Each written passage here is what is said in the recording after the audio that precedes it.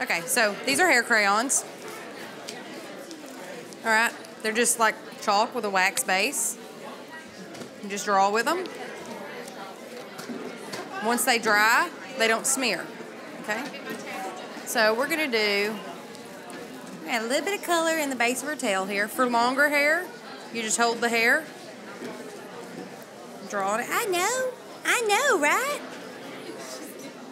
What are you doing to my butt and stuff back there? I'm gonna mix the pink and the orange and then I'm gonna brush it so it'll kind of be faded.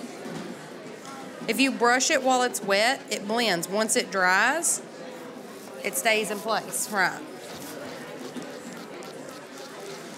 You can see that? Okay.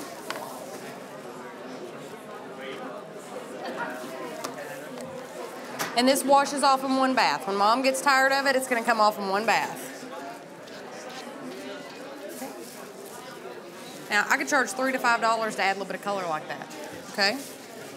I could also, can I see your face? She's got the pretty little stripe up her face. Come here.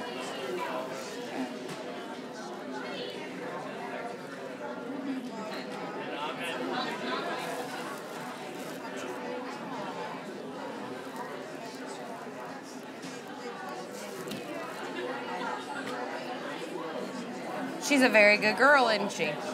So this is how fast you can add a little bit of color.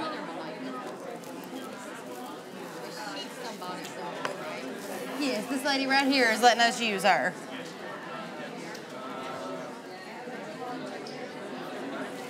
And I'm gonna, since we added a little bit of orange to the tail, since this spot right here is wider, I'm gonna do a little bit of orange by the pink, just because I like multicolors. Good girl. And like right here, she doesn't like the brush on her face. I mean, you can take your finger so that while it's wet, it'll smear and blend. She said, Mom, thank you. You are fast. Okay. Really quick. Now, we're going to give her some earrings and some face bling. So like I said, I would charge, $5 to add a little bit of color. I charge $3 for bling in my shop for like earrings. This is how fast you can make $3. See, I told you I can do 3 dogs in 15 minutes. Put a little drop of tacky glue. This is just Aileen's tacky glue. You get it at the craft store. I have it at my booth. It's non-toxic. It's water soluble, so it'll wash off when she gets a bath. Let's see if I can. Little earrings. Okay, I charge $3 for that. Almost every dog that comes in my shop that has shaved ears, tipped ears, or already short hair, like my Shelties, my Yorkies, my Westies, my Schnauzers, if they're females, almost all of them pay for earrings now. That's $3 a dog to stick 2 rhinestones on. You can also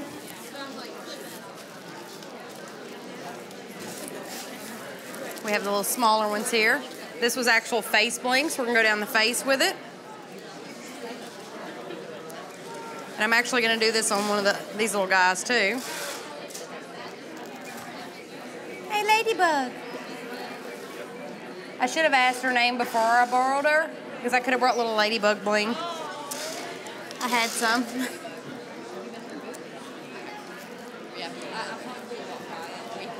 I mean, this is simple. Just a little drop on the back.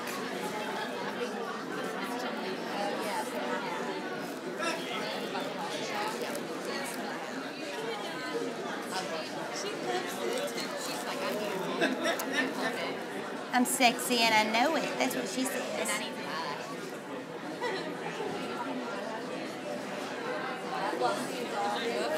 Okay, so I charge $3 to $5 for bling. The face I would charge for, the ears I would charge for, adding a little bit of color I would charge for. Upcharges. There's no sense in doing a bunch of extra dogs today. You can just color up and bling the ones you already have. And since she already has a feather, I'm going to do a feather in one of these guys. Look, she's just like, I got this. You could also, like right here. Actually, right here, I could do like, make a flower.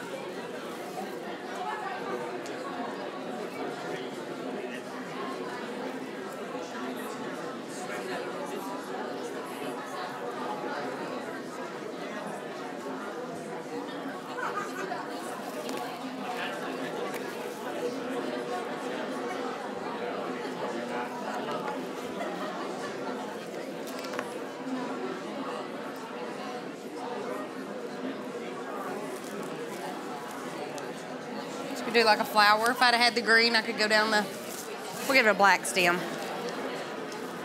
Okay, you're fine, you're fine.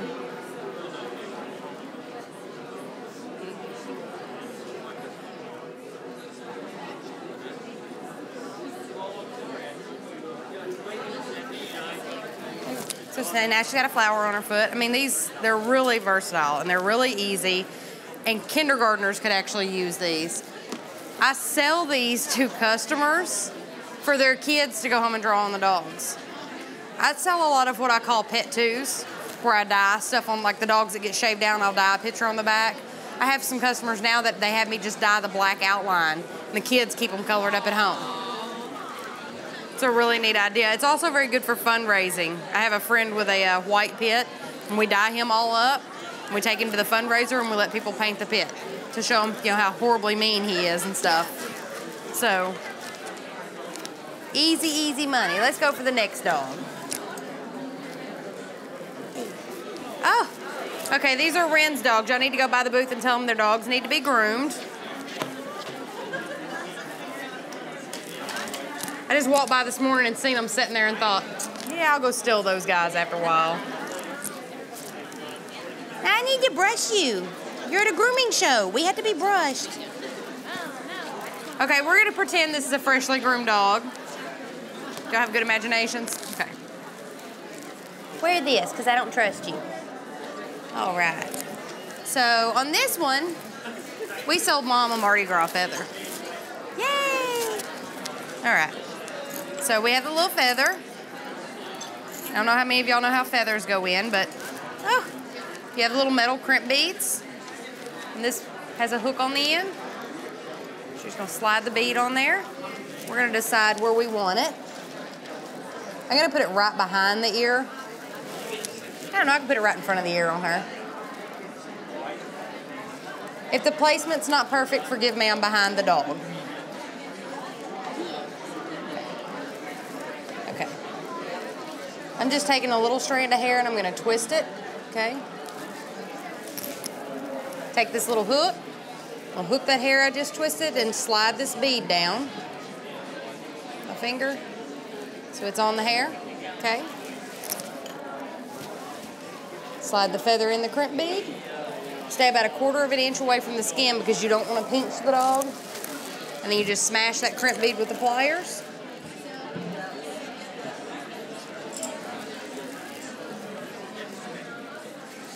And it's there. To get it out, you smash the bead the other direction and it comes back out.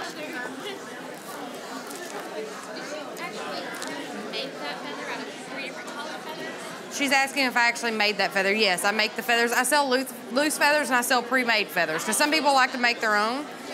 I start with one and I just keep layering it until it's, I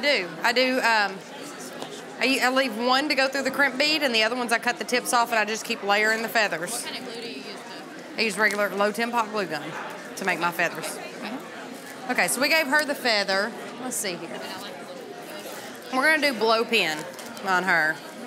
So I don't know how many of you have seen a blow pin before. It's a marker with a mouthpiece, okay? Another temporary color. Take the marker out, you flip it over. This is the mouthpiece. And you just blow the color on, okay? If I was doing like a stenciled design, I would put the stencil down and just blow. If I'm doing longer hair and I just blow this, the color is gonna go everywhere, right? Her tail's tangled. She's at a grooming show and her tail is tangled. Ren is bad. He has a tangled dog. Okay, so what I'm gonna do, since I have the longer hair, she'll sit still, I'm gonna hook my slicker brush under this hair so it's holding it in place. Oh, what are you doing back there? Blow and brush. Blow and brush. And I'm gonna flip it over. And again. Let go of my tail. I'm sorry, I have to. Here we go. Let's see that. Oh. Y'all can see she's got it curled up. There we go.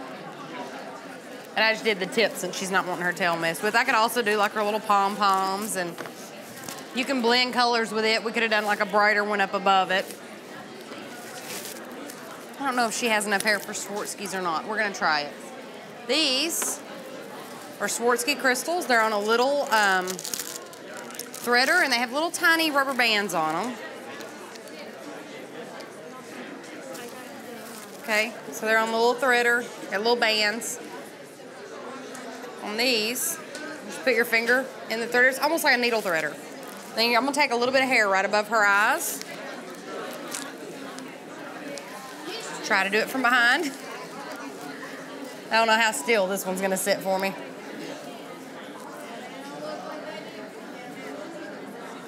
Yeah, I don't know. She may not have enough hair. We'll do it to the side. Normally I use these when I'm doing like pull-ups and I'm trying to keep the short hairs, but they've really hacked her bangs there. So I've got a section of hair. I've got my fingers through my little loop. Hang on to the hair. Slide the loop down onto the hair. Slide the bead up.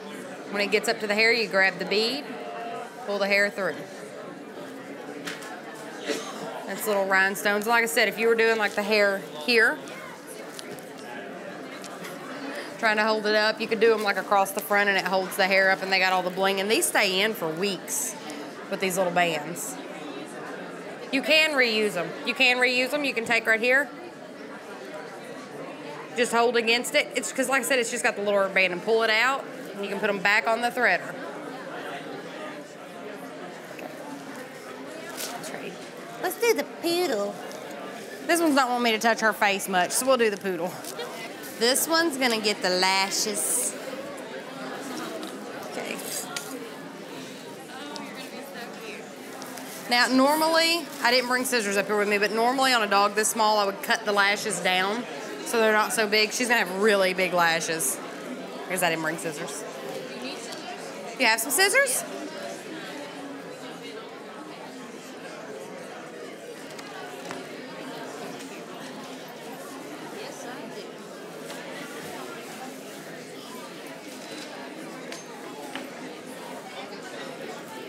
All right. Don't you go anywhere. All righty. Let me see. I'm just going to kind of hold this up to measure how much I need to cut off. I'm taking from the center of the eyelash. I'm going to cut this other one down to match. What I'm doing is I'm going to hold them up against each other. That way I know I get the same amount cut off of each one. Now I keep the pieces normally that I cut off, because technically the pieces I'm cutting off I could use for a dog her size. All right. She's like, don't touch me. I don't know who you are, lady. I'm shaking. All right. You take the bottom of your eyelash. The tacky glue, again, I don't use eyelash glue because there's two reasons. A lot of eyelash glue has latex in it. Dogs are just like people. They can be allergic. You don't want somebody's dog's eyes swelling up. And eyelash glue has to have a remover. You don't want to get it in the eyes. The tacky glue is non-toxic and you can wash it off, okay? And no latex. So I'm just going to put a little strip of the tacky glue. Now the trick to the lashes is, where the bling you just stick on and walk away. With the lashes you kind of have to keep poking the corners down until it tacks, because they want to go flat on you. Let's see if I can do this from behind. I'm gonna, don't touch me! Okay, I'm gonna hold the hair back and I'm gonna go right here on this natural crease above her eye.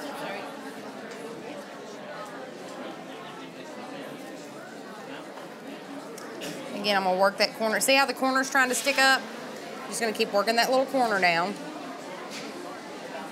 I'm just gonna hold it for a few minutes, and that way it doesn't pop straight back up. She's asking if the fast grab would work good. Yeah, Aileen's Tacky Glue, the bottle I have, they also make one that's called a fast grab. They make one also that's a quick tack, and they grab a little faster. They're thicker. I use this one because it's kind of universal for everything, but I do have that would probably work.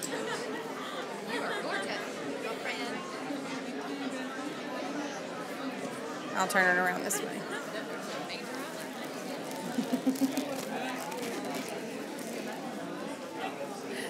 It's much easier when you're not standing behind the dog. What are you coming at me with? Okay, I'm gonna have to turn her around this way. Turn this way.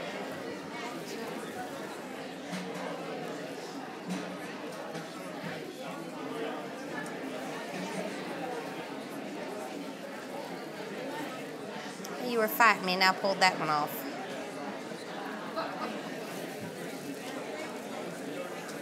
There. Yeah, the dogs are usually calmer when you're coming from the front of them.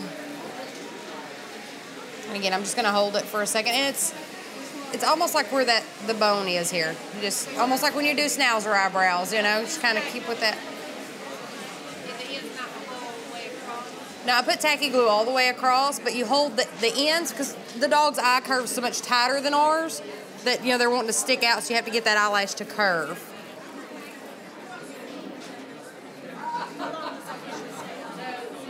She just asked how long it usually stays on the dog. It usually lasts until they get a bath, unless you have a dog that's really, really, really a face rubber.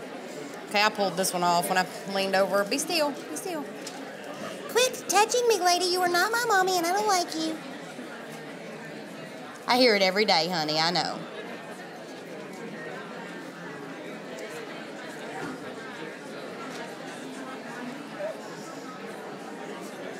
Trying to straighten them up here. Here we go.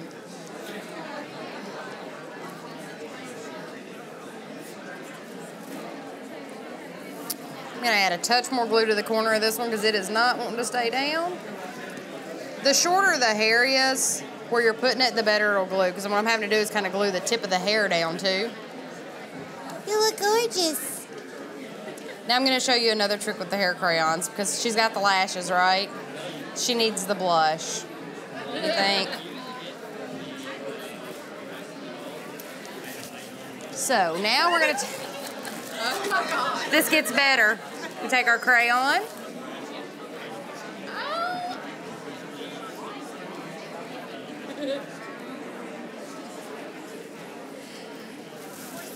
You're not my mommy? What are you doing? You're making me look like a clown. I'm embarrassed.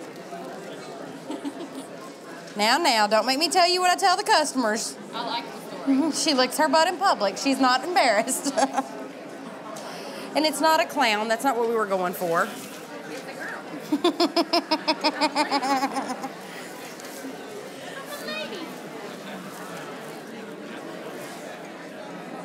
Oh my God. Oh, she said I don't want lipstick. I want lipstick. No? But we have it on one side. Just blah, blah. Oh. She's much better when she's looking at me. Oh my God. Look here he is. Oh, I think I messed her eyelash up.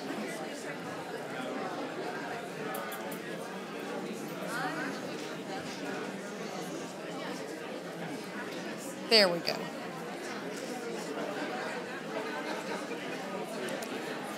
And on the eyelashes, like I said, you want to make sure these stick. If they're facing you, you don't want to like I keep running my hands across them and pulling them off before they dry. At the shop, I would have just left her loop on, and I would have put those on and not messed my hands around them. I'd have went and done her toenails or something.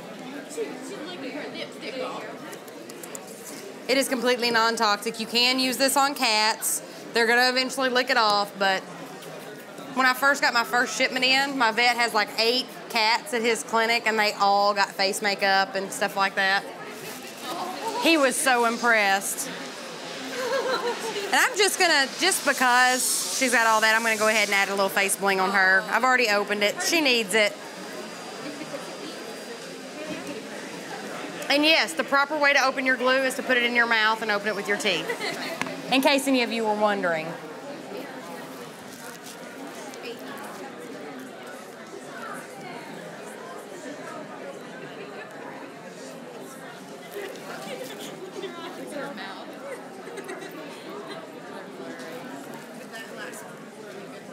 All right, any questions on any of this stuff? And I was going to show you too, you can do the regular lashes as well. They don't have to be as extreme. These are really adorable as well.